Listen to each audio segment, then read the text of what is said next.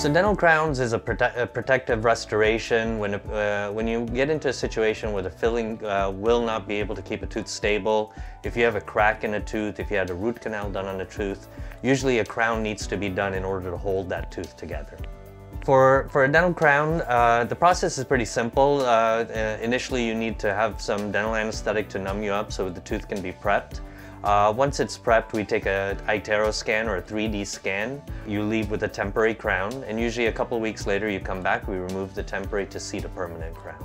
Basically, a benefit of having a dental crown versus a filling, if a tooth is to the point where it does not have enough structure to be held together, a crown gives you an opportunity to be able to maintain and keep that tooth long term, instead of allowing that tooth to break down and inevitably have to be pulled. Dental crowns in general, if done well, should last a very long time. I think dentists in general always have this kind of umbrella term of saying a crown can last about 7 years.